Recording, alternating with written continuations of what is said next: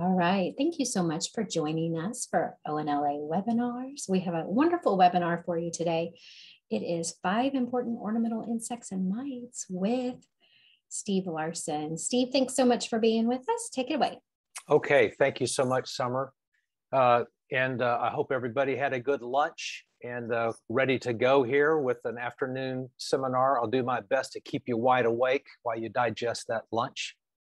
And let me again introduce myself. I'm Steve Larson. I'm the ornamentals specialist, sales specialist in the greenhouse and nursery markets for Bayer Environmental Science. And I am coming to you live and a bit warmer, I think, than those of you in Oklahoma today. I live down near Houston in the thriving metropolis of Katy, Texas. And our temperatures have yet to receive the cold front that's apparently going to affect most of us across the central part of the United States. But I was just checking my weather app, and I see that it's pretty chilly up in Oklahoma way right now. So I hope you're bundled up. And you know, this presentation probably seems a little out of place during the tundra months that we have here in January and February. But you know, springtime's not too far away. And what I've tried to do with this presentation today is select 5 insect pests. And I'm actually kind of using a little license here with the word insect because I'm going to include mites as well. We often think of insects and mites together as one. So 4 insects and a group of mites we're going to talk about today. And a lot of these pests that I'm going to be presenting on tend to occur during the springtime months and early summer months. So hopefully in the next few weeks or a couple of months, we'll be encountering these pests. And when that happens, I hope that you'll be able to reflect back on this talk and dig into some of the info and that it might provide you some help and support. Even though I am a specialist on the commercial production of ornamental plants, I've spent over 40 years in the horticulture industry. I worked in greenhouse and nurseries early in my career, and have worked a majority of my career working either as a technical specialist or as a sales specialist with different chemical companies. And so I've had a lot of interaction over the years, not only with growers, but with landscapers as well. So what's nice about this particular topic that we picked today is that I can kind of speak to ornamentals kind of in a general sense, both from a production standpoint and a landscape standpoint. Along the way, if there's some questions, feel free to type those in to the Q&A. Summer, I've given her permission to interrupt me if there's a short question that I can answer. If you have something that might require a little bit more time, we'll have plenty of time at the end of the presentation for me to entertain your questions. So I'd be happy to do that. So let's advance forward. By the way, we'll come back to talk about this particular picture you see here. This is a picture I took in California of a rose grower in California that produces about 6 million roses a year on, I don't know how many acres that is. It's over 200 to 300 acres, I believe. All these field-grown bare root roses. So a lot of the roses that you see in the garden centers for sale by nurseries were grown usually as field-grown roses, and then they're dug bare root and potted up. But I'll come back to this because this particular grower really utilizes some of the suggestions that I've made over the years in helping to manage some of his mite problems. And I just want you to sort of remember that picture as we come back to it, but that'll be in a few minutes here. Now, I've just advanced the slide, and hopefully you'll be able to see a picture on the left of a flower bud that is nicely covered by a host of aphids. And then there's a couple of pictures on the right-hand side of some individuals. So the first pest, the insect pest I want to talk about, is probably the easiest one we'll talk about in terms of control. And that's the group called aphids. Now, before I get too far along here, I also want to make comment that I'm a chemical guy. You know, I work for Bayer, and so we're in the business of manufacturing pest solutions for growers across all different types of markets. And consequently, we use a number of synthetic chemistry type products, but we also use some biological products and offer biological products in our portfolio. And I don't want to discount the importance of different biocontrols, especially for those of you that might be in the greenhouse business, because greenhouses are an environment where we sort of have a controlled, enclosed environment where we can capture various predators of some of our pests so that we can get biological control. I'll speak to that as we go along, but what I'll be talking to in dealing with a lot of the pests today are kind of these runaway situations where you have an infestation of a particular insect pest that has gotten beyond the capabilities of the biocontrols that might be out there either naturally or those that we've imposed on them in a production environment. And once we have an infestation that's kind of a runaway circumstance, we oftentimes rely on chemical controls because they're both fast and effective and they work across a lot of different environmental situations. So let me just kind of make that disclaimer at the outset. But as we talk about aphids, aphids are soft-bodied insects. They're fairly easy to control with contact as well as preventive type systemic controls. And so I'd like to make a comment to you that that this particular group of insect pests are very, very easy to deal with, both from a preventative standpoint and from a curative standpoint. A couple of things to think about with aphids. Take a look there at your lower right-hand picture, and that is a female, and most of the feeding aphids are females. They have mouth parts that are called sucking and piercing mouth parts. It's referred to as a stylet. It's like a straw with a sharpened end that they can use to puncture into a stem or a petiole of a leaf, or they can use to puncture into cells that are right there on the leaf surface. And then they can draw out the nutrients that exist right there.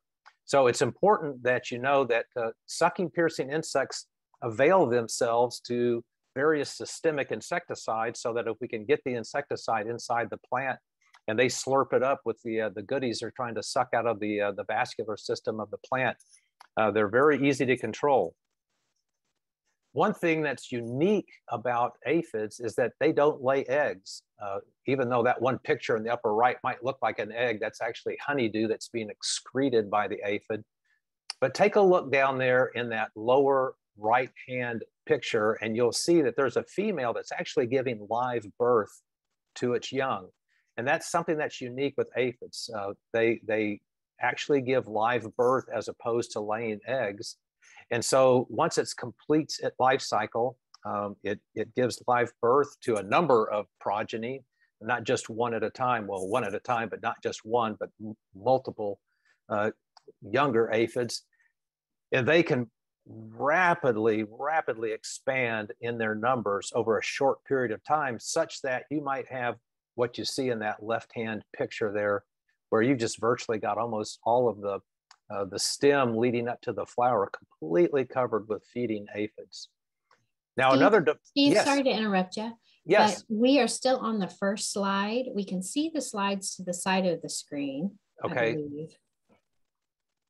I've got a slide here. I mean, let me back up. You know, I had an email come through to me here. Okay.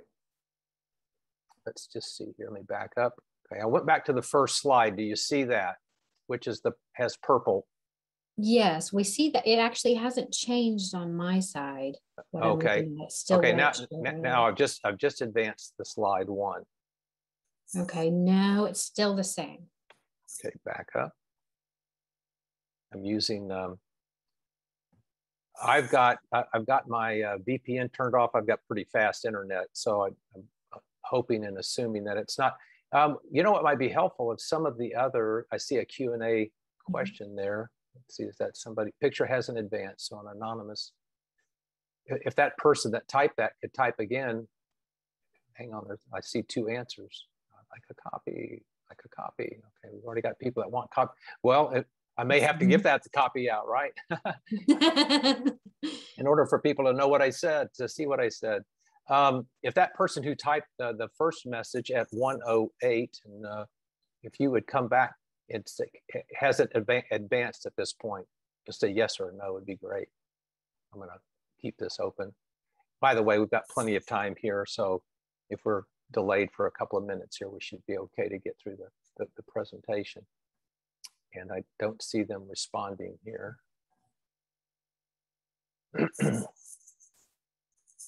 Still hasn't advanced for you? No, Summer? still okay. the same screen. I'm going to advance again. Oh, there we go. So which one, what do you see? Okay, now I see managing aphids. Okay, so I'm going to back up. So for some reason, you're not seeing my picture. There we go. So I'm sorry. Sorry, Steve, it's Jane. Yeah. It looks like we're seeing your presenter mode. Okay, so up at the top, can you click display settings? Yeah.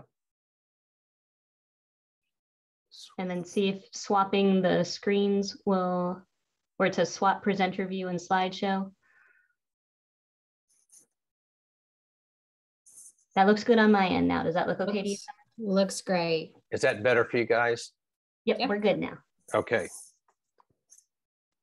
So I should mention that I have a colleague of mine, James Stanley, who's our technical manager, who just joined Bayer back in the late fall. And I've asked her to join us today, and you can see why. When you have a good technical manager, she shows you how to make technical presentations. That's a good thing. Thank you, Jane. We may hear back from her later. So let me just quickly go back through aphids. So I mentioned that you have on the lower right-hand picture, you see there, it's a nice, sharp, clear picture of a female aphid that's giving live birth, and that's unique to aphids. They don't necessarily lay eggs. They actually give live birth. So like a lot like animals, like mammals, they give live birth to their offspring. In that, another thing you might notice about both of those pictures on the right-hand side is that the aphid itself has these two spine-like protrusions coming out of near the rear abdomen, on their upper abdomen. They look sort of like little exhaust pipes is what I call them. They're called cornicles. That's a defining feature of aphids. So if you're looking at a bug and you're wondering, I wonder what that is, if you can see those little cornicles that looks like little spines that stick out on the rear end, we call it the south end of a northbound aphid, then you can readily identify it as being an aphid. Hopefully that all makes sense to you. Now that upper right-hand picture has a great view of the honeydew that is being excreted by the feeding aphid. So what that aphid has done is it's extracted some of the juices either out of the xylem and phloem or out of a leaf cell. It's digested that, and then it deposits it as a honeydew. It looks very clear, just like water, but it has sugars dissolved in it as part of its excreted material. And that'll drop down on the leaf. And for aphids that are feeding on the underside of the leaves, that'll drop down on the lower canopy of leaves. Again, that's another telltale sign that you have something that's feeding from up above and it's dropping down this honeydew material. A lot of that is really just nothing more than just a wet, shiny look to the leaf, except eventually there will be a saprophytic fungi, kind of a non-pathogenic fungi called sooty mold that'll begin to grow in that honeydew solution on the leaf, and it causes it to turn a blackish color, which could be a very aesthetically displeasing to a customer. And that's a main reason you want to get rid of aphids. Aphids will cause some damage to the plant, especially when you have a heavy infestation. But it's that honeydew and that sooty mold that begins to grow in the honeydew that can cause a real problem in terms of the looks of a crop. And that's important in ornamentals because that's what we're essentially selling is aesthetics of the plant. Now, keep this in mind. There are other types of insect pests that can also deposit honeydew. Whiteflies will, scales and mealybugs will as well. And we'll be talking about a couple of those in a second, but I just want to let you know, whenever you see that honeydew solution, you start to see a little sooty mold, you know you've got an insect infestation somewhere, and you probably need to get on it pretty quick, get it identified and determine which product that you can use to control it. which leads me to my next slide. Now, let's see if I can, there we go. I'm gonna have to use my the slide feature here to advance. And so I wanted just to talk about what are some of the solutions for managing aphids. It just so happens, and I'm gonna sound kind of self-serving when I'm talking about our products, but we have two really good products in our portfolio, Altus and Contos, that do an excellent job of controlling aphids. And I'm gonna talk probably not just in this particular insect, but in the ones to come, about two approaches to controlling them. One is a preventative. So if you happen to know that you're gonna have a problem, or you want to prevent the problem because maybe you've got plants that are in hanging baskets, or it's you've got a particular area that you want to treat those and you don't get back to see them that often, for those of you that are on the landscape management side, and you want to prevent an aphids infestation, you're going to have to drench the soil solution and the surrounding roots so that you get the product taken up over time to protect. So we call that a systemic drench control or a preventative control. And both Altus and Contos are really effective products for controlling aphids. I'll also mention Mainspring, which is produced by a friendly competitor of ours, Syngenta, that works equally well, just as good a product. But in terms of cost and use and value, I think Altus is a great choice for you to consider. Now, if you get to a circumstance where you have an active infestation, and I call that more of a rescue circumstance, you have to come in and rescue the crop from going down with a heavy infestation, we have to shift over to contact spray control. And the reason is because when you use a contact spray or you spray, you get much faster results than you could through a systemic drench. When you drench the product, it takes a while for that material to get taken up and translocated up and through the plant. And it'll be very important for you to use in a rescue circumstance, something that works a lot faster than that. Again, Contos, Altus, I've mentioned a few other competitive products, but very effective products out there. Aria, Ventigra, Decathlon, all of those are great options for controlling aphids. They all represent different modes of action, so you could actually use those in a rotation. Not that you'd have to choose 5 of them, but you might choose 2 or 3 or 4 of them to put into a rotation so that you get good control. So I'm going to move on from aphids here. And are we tracking okay here, Summer? You can see, and we're doing okay with seeing the slides as we move along. Okay, fantastic. So so I've gone from the easiest one to what I think is going to be the hardest one we're going to discuss today, and that's thrips.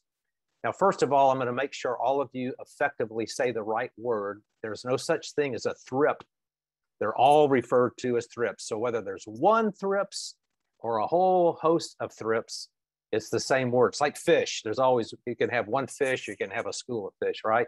Well, thrips is sort of the same way.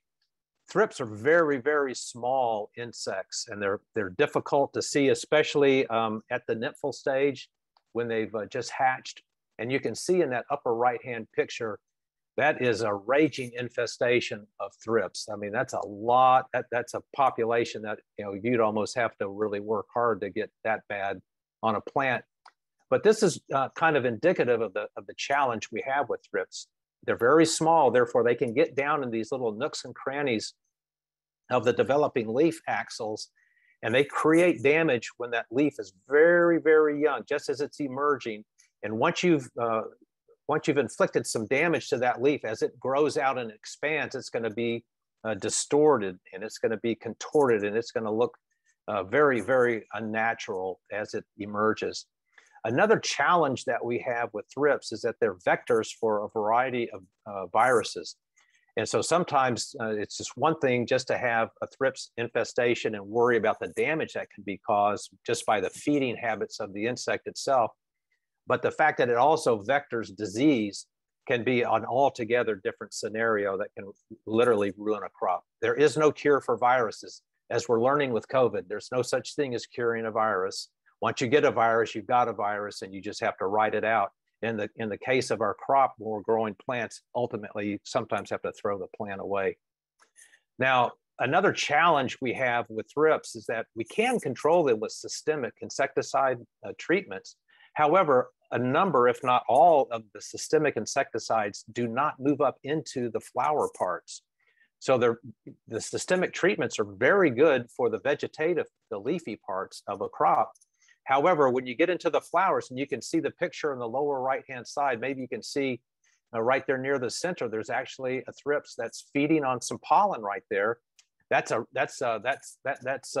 steak dinner for thrips, is pollen. They love to feed on pollen that's in flowers. And so the problem in this circumstance is that we don't have any of the systemic insecticide that can get up into that flower part, specifically in the pollen, to control them. So we're sort of obligated to keep an eye on the infestations and the level of how much of an infestation we have. And if you begin to see thrips that are feeding in the flower, you're most likely going to have to go to a rescue circumstance and make a spray to control them.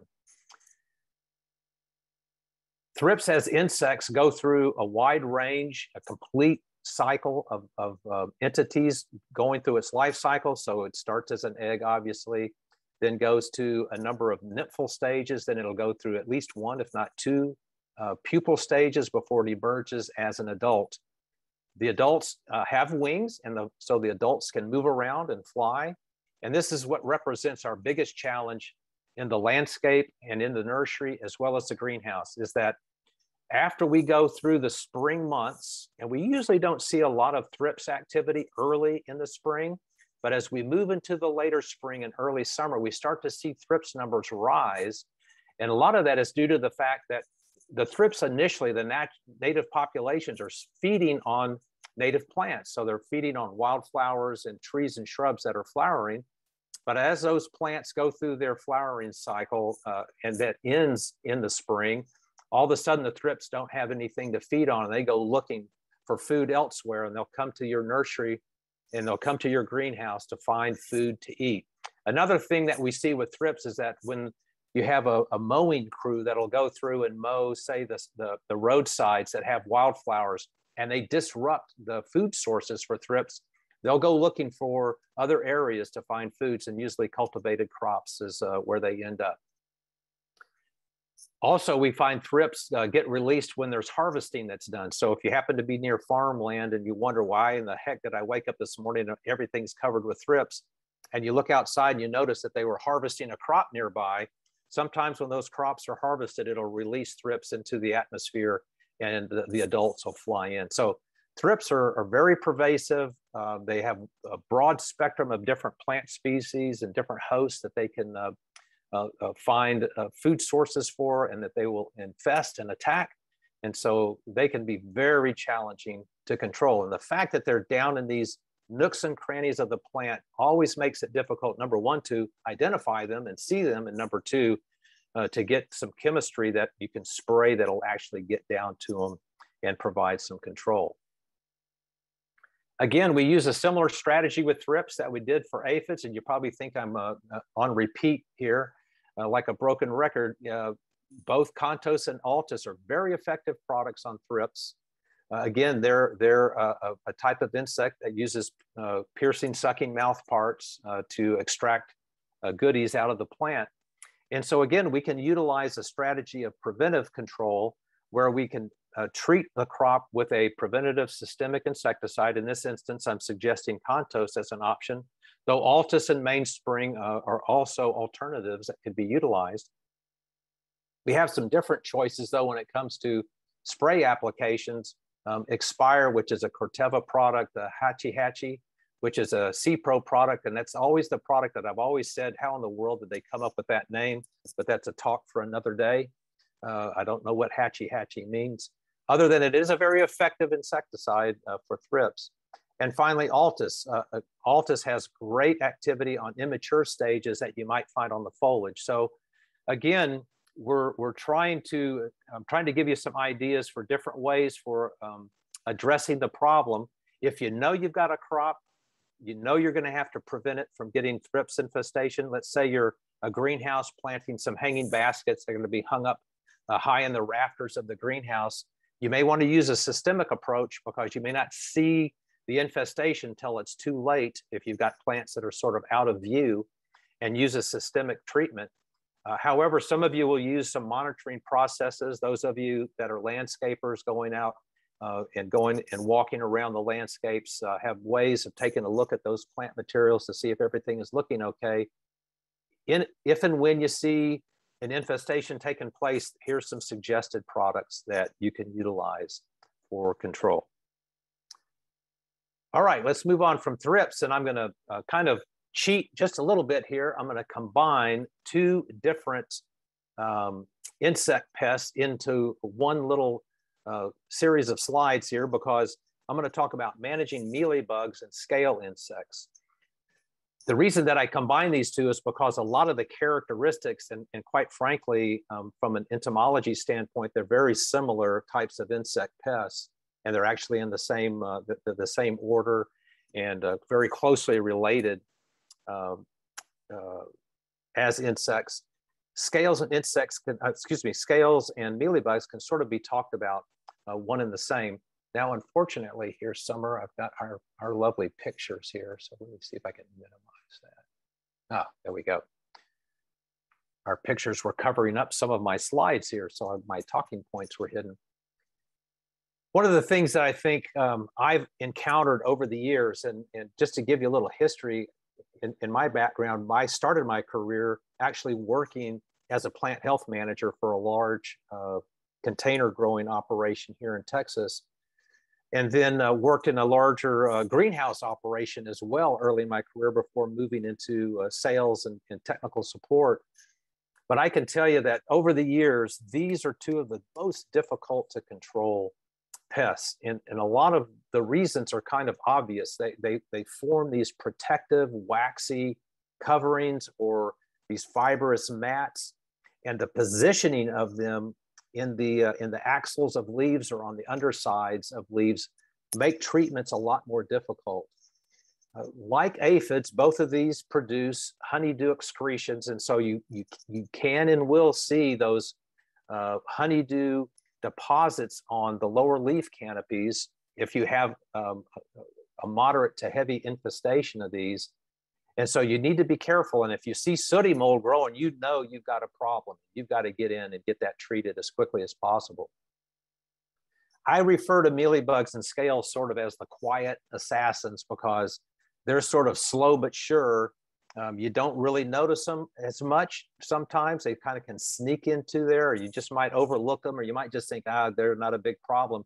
And then all of a sudden one day you look up and you've really got a real problem, a real issue. So you really need to be cognizant of where to look, which crops to look for, and especially if you start to see an infestation start, to get on it right away.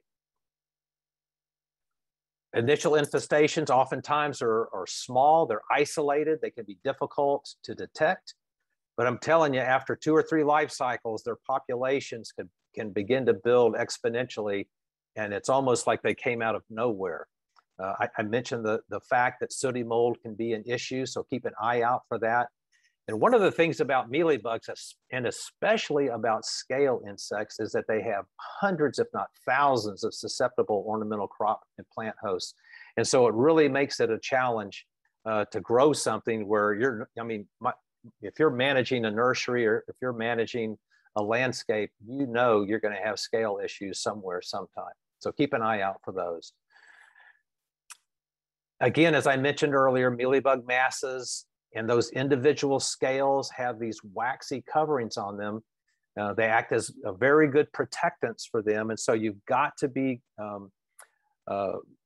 aware of how you're going to get to them to control them. And I'll talk about that here in just a second.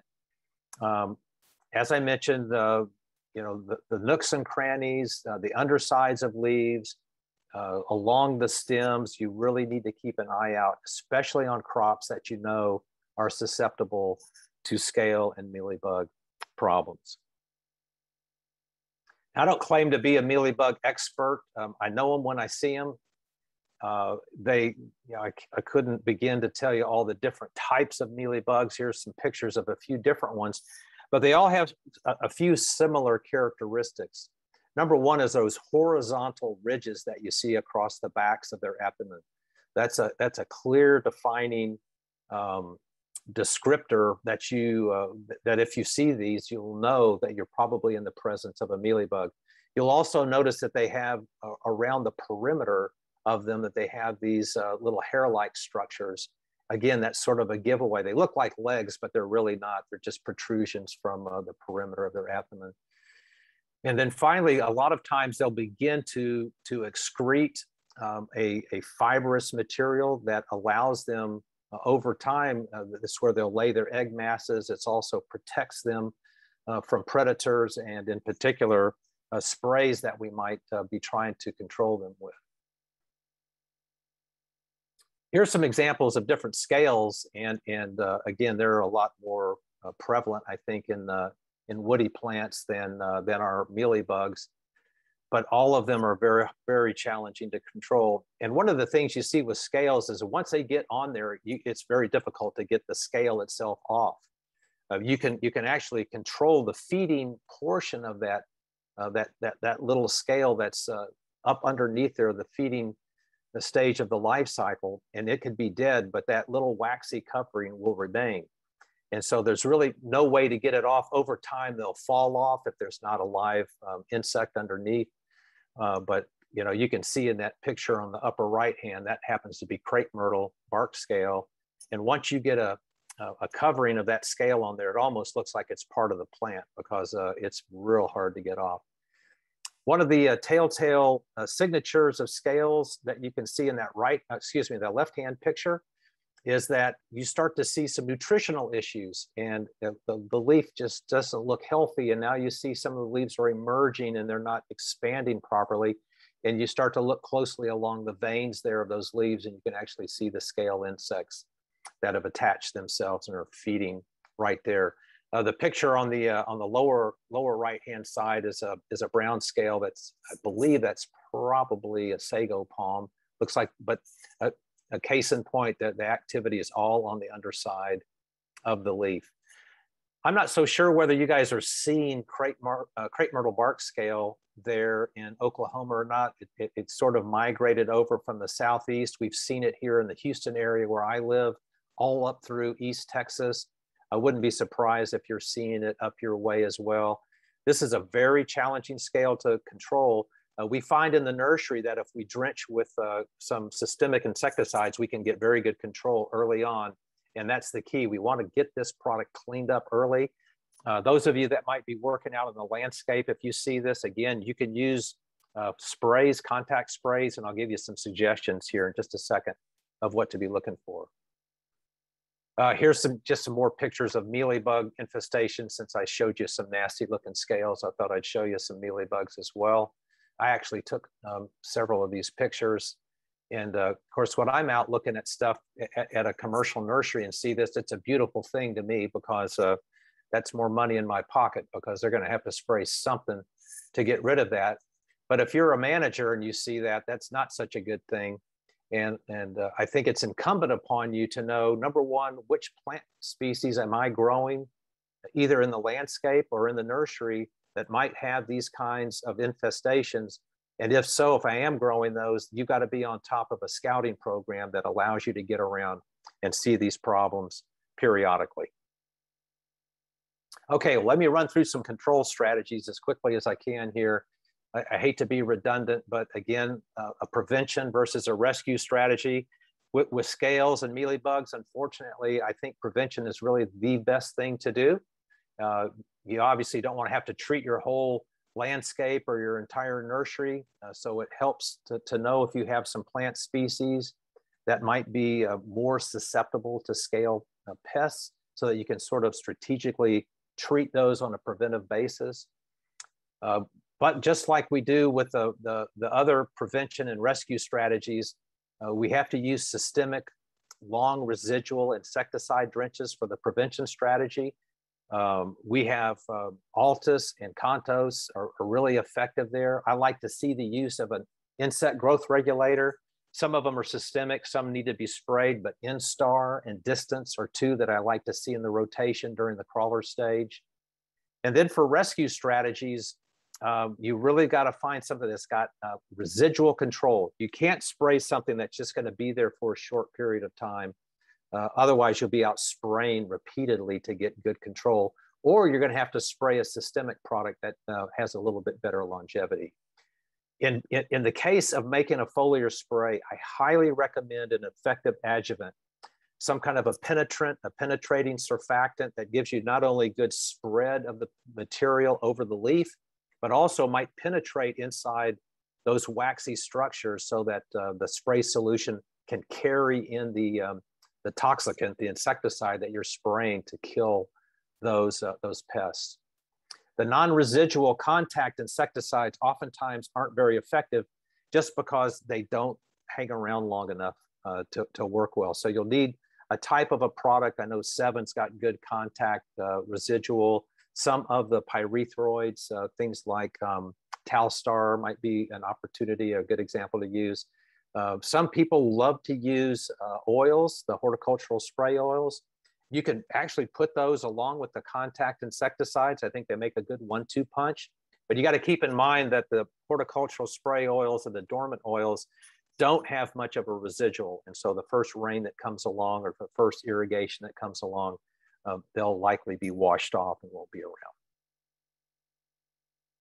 Here's some insecticides. And for those of you that want all this information, don't forget that I'll have a copy of this presentation available this summer that she can send out that has all this info here for you.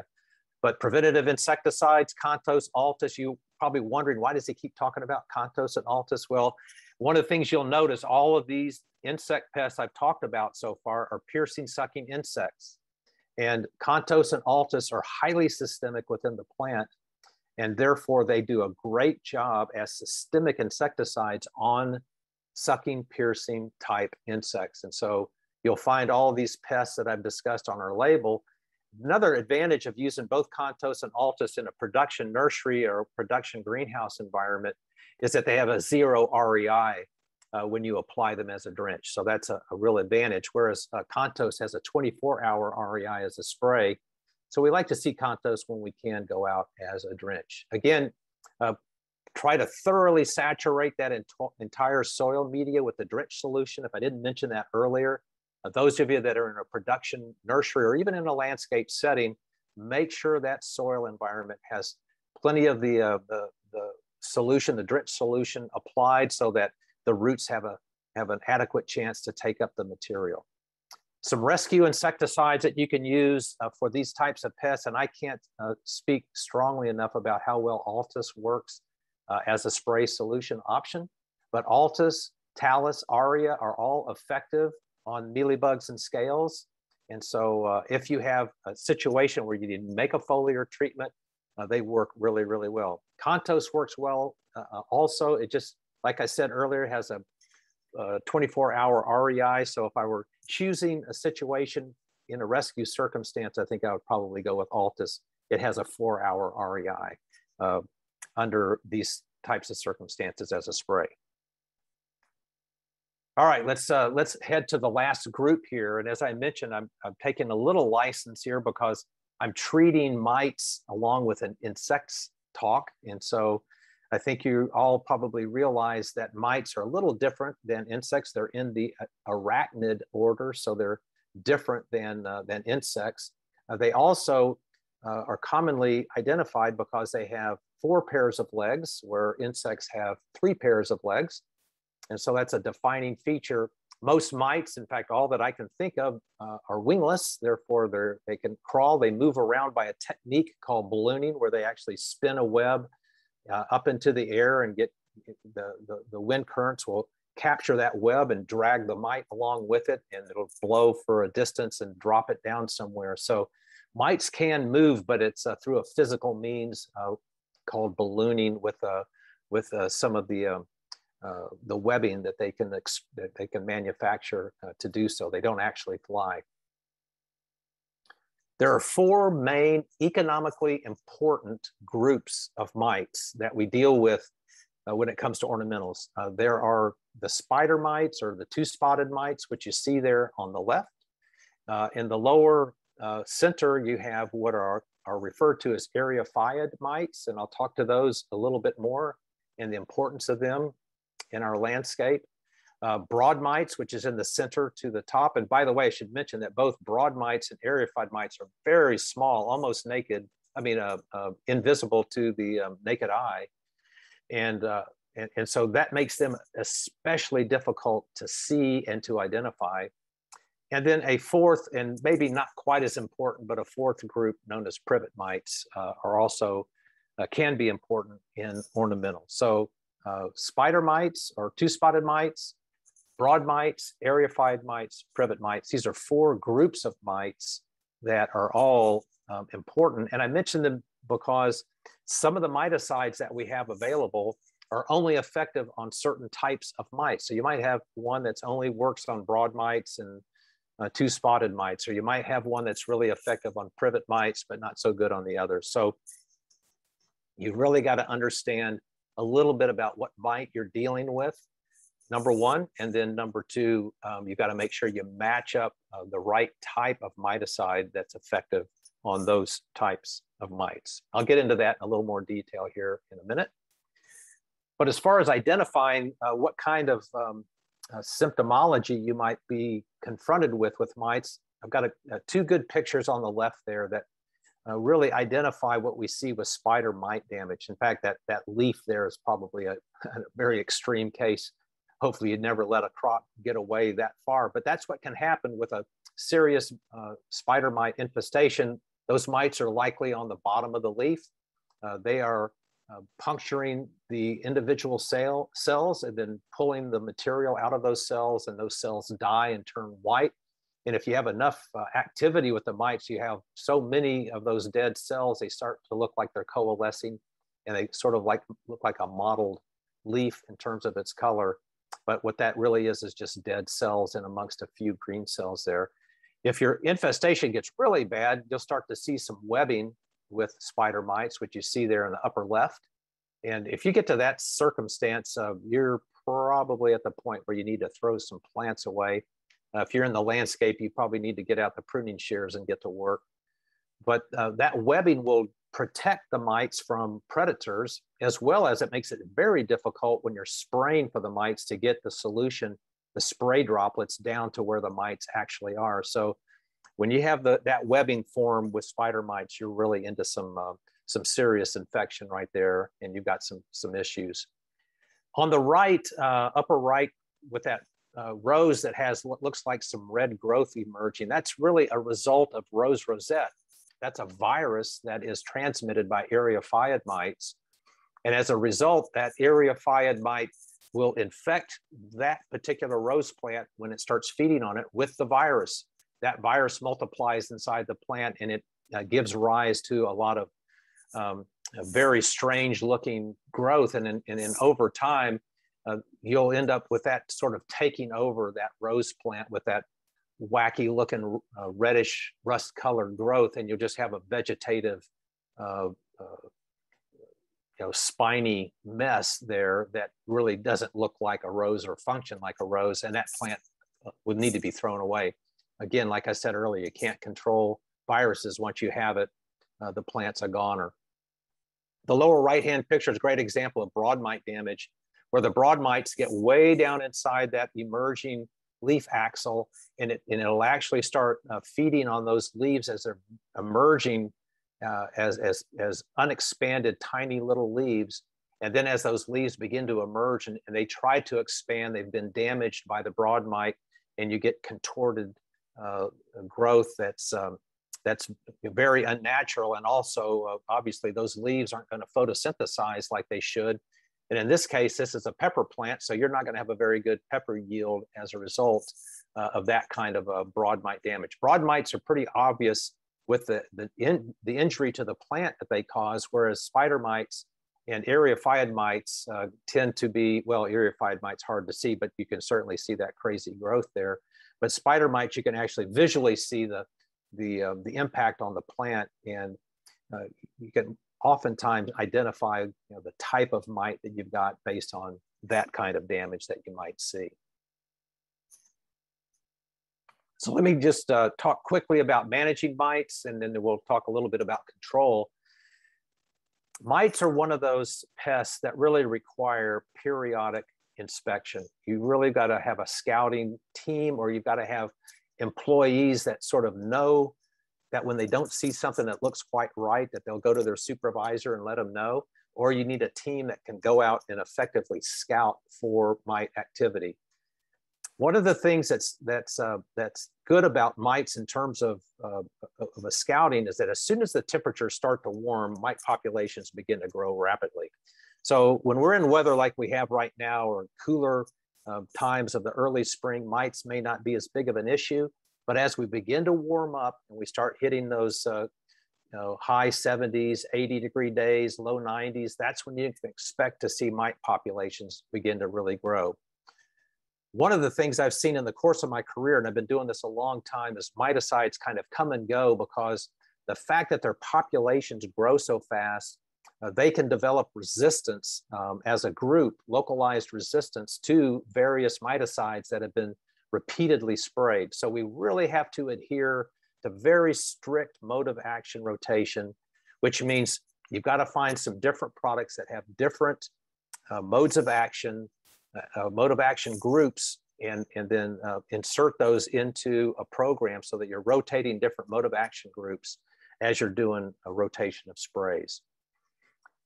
You also need to pay attention to what kind of mite do I have? You know, what's the stage of the life cycle?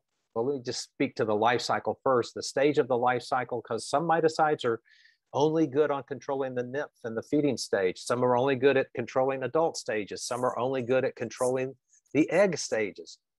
Some do all, or one or two of those stages. So you need to understand the miticide itself, and you'll have to talk with the manufacturer of each or read their literature to understand that. The other thing is just what type of mite do I have? So some different mites have different levels of susceptibility, tolerance, if you will, to different miticides. So you have to choose your miticide based on the life cycle your miticide is best at controlling, and also what type of mite it is you're trying to control. This is one instance where biological controls are very useful, especially for you greenhouse growers. And that's because, first of all, we can keep those beneficial insect predators in an enclosed environment. And by and large, they can do the right predators can do a pretty good job keeping mite populations in check. It's when our environmental conditions change and those populations of mites begin to ramp up faster than the biological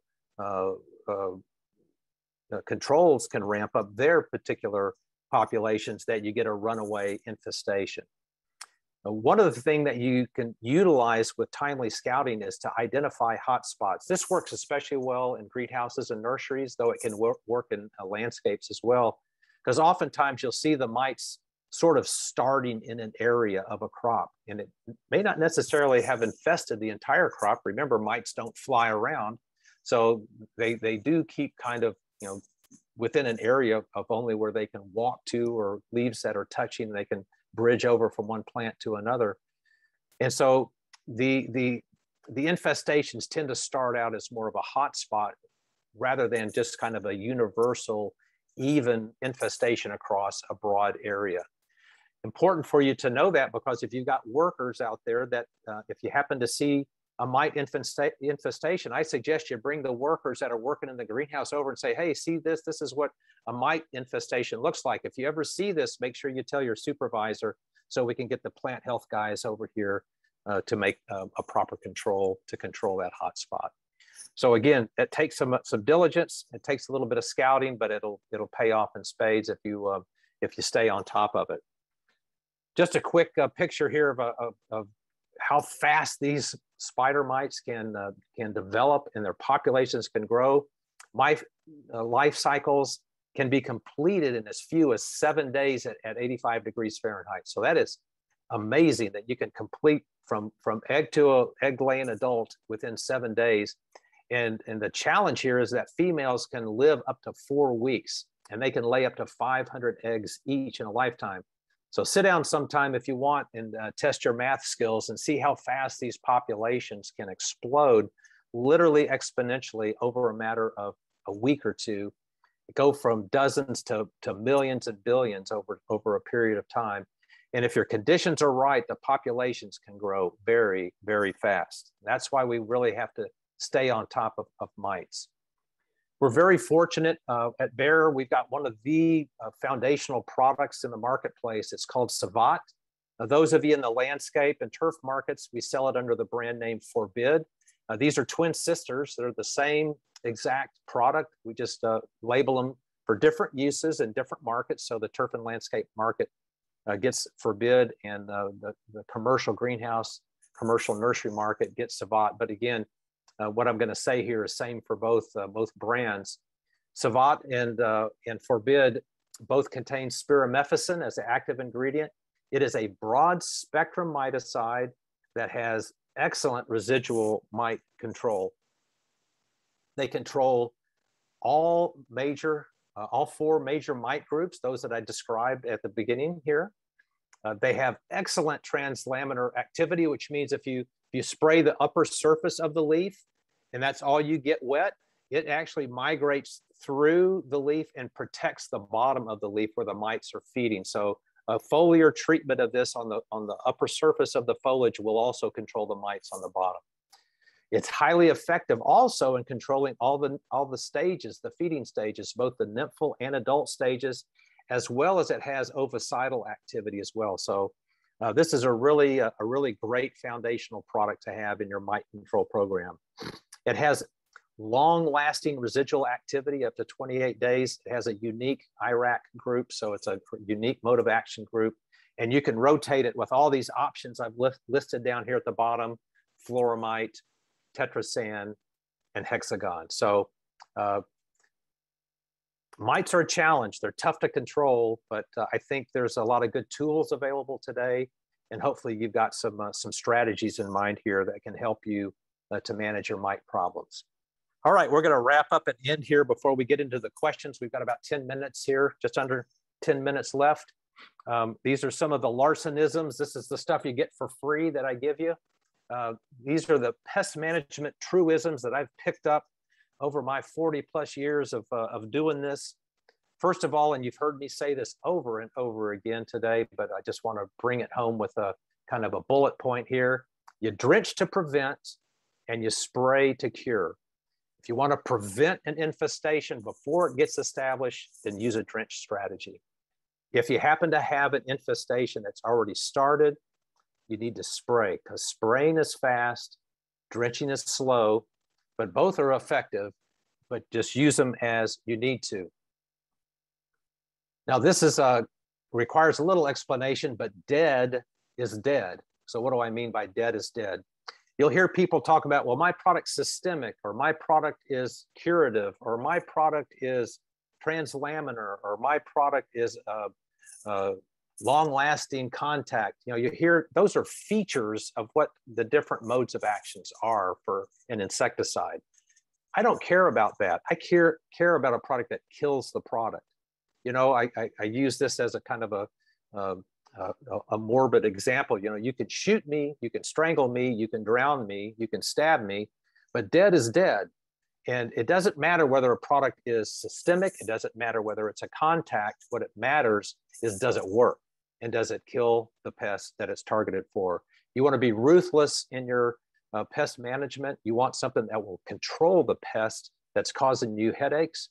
And you want to select a product, whether it's systemic, and that might be the best option in some circumstances, or whether it's a contact, or whether it's translaminar. All of those things could be important, but the most important thing is, does it kill the pest at the time that I'm trying to kill it? So just keep that in mind, that dead is dead. It doesn't matter how it gets dead. Finally, the last thing is, neglect is your biggest cost. If you neglect to scout your crops and to scout your landscapes and look for problems, that's going to cost you more than anything. It's getting out ahead of these problems, and you do that from getting away from the computer screen and getting out amongst your crops and making sure that you're walking around it and that your personnel are trained to look for problems. That neglect thing can become much less of a problem and end up costing you a whole lot less. All right, there's Summer. That wraps it up for me. Again, here's my contact info. Feel free to contact me and give me a shout if you need to. You can call me, text me, email me, send a smoke signal, whatever it takes. Come knock on my front door. I'll just do it during a reasonable time of day. I'll take care of the questions you have. If we've got some, do we have any questions that you can see? Let me take a look here. Does anybody have any questions for Steve before we wrap up? I see everybody saying that it's working now. Yes, so that was great. And I know that nobody likes to ask questions a lot of times in these deals. And if you happen to run across an issue, and it doesn't, not just limited to insects and mites, but if you have a disease issue, you have a weed issue, by all means, please reach out to me. I'm here as a resource. I don't always have the answers. Many times I don't, but I know people who do. And so I'm happy to use the resources I have to find answers for you. That's really what our goal is. And we'll do our very best to try to keep your plants looking happy.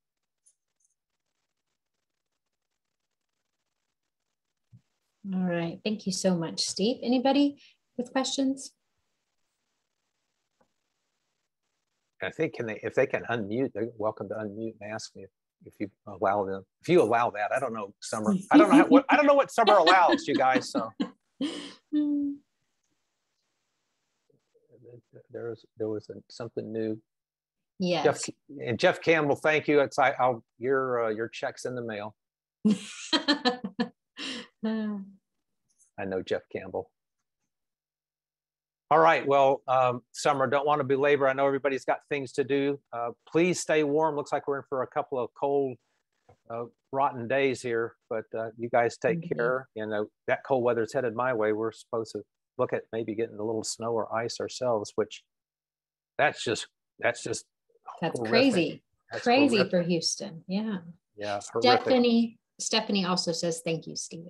Well, I appreciate that. It's always a pleasure to be with you guys. And, COVID's kind of kept us all locked in the cave, but looks like maybe we're going to be able to get out and about. So I hope to see some of you face to face. And so you guys all take care.